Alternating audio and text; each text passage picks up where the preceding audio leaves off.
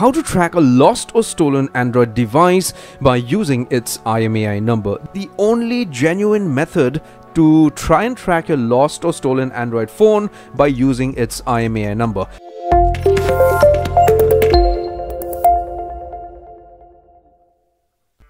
Hello my friend, my name is Kenneth Brown. Welcome to channel CygnaTech. And how are we doing today? I hope fantastic. Well, if you're not, watch my video till the end. So the first thing is, if you are a person who has just misplaced your phone and you want to try and track it using its IMEI number, there is a possibility. And the second thing is, if you are a person who has lost your phone few days back and you still want to track it, that's also quite possible. What you could do is immediately get to the local police station, because the local police station of your location may just have a service to track your lost or stolen phone using its IMEI number on a specialized software available to only these type of government agencies. Now that's a possibility, okay? We do not know, they are not allowed to disclose any information of how they do tracking. That's a secret service maybe, but I'm very much sure that these guys are able to track your phone using its IMEI number. Okay, because when somebody finds your phone and has no intention of giving it to you back, if they steal your phone, what happens is that they have to put a SIM card in,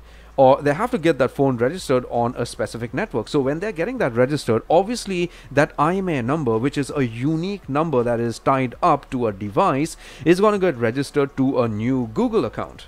So when the police would track that phone, which was actually yours, they are going to get all the information tied up to the IMEI number. So that is how they could actually get to that specific location, or get to that person's address and catch that person. But another catch out here is that even the police cannot get to the exact location of the phone. I'm sure they use related towers nearby to the phone and get an approximate location. What you could also do to assist in the investigation to find your phone is that you could call up your network provider and ask them to block your device completely. And once your phone is blocked using its IMEI number through your network provider, if they have that ability, you get to the police station back and you can ask them to get a call list of the new number that is being utilized on that phone. If the thief has an intention to reuse your phone, which is going to be very foolish, but if they do it, they're going to get caught and you're going to get your phone back. This is the best and the only method to track your phone using its IMEI number. All these websites online on Google or services on Instagram asking you for money to track your phone and stuff like that is all fake. These guys cannot help you.